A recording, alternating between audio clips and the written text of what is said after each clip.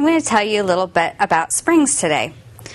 First of all, we'll start off by saying that springs on a flute are usually, 90% of them are opened until closed. So if you have one that just happens to be flailing in the wind, then that is basically usually a spring that has popped off.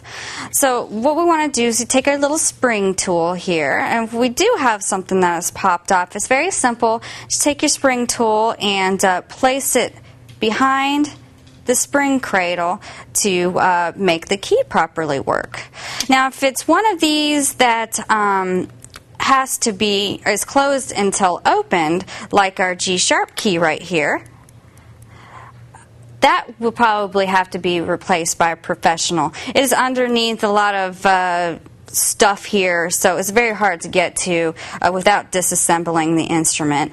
But a big one is these trill key springs right here at the top of the flute that can cause quite a bit of havoc. If those are not connected, your whole flute just will not play. But those are some things about springs.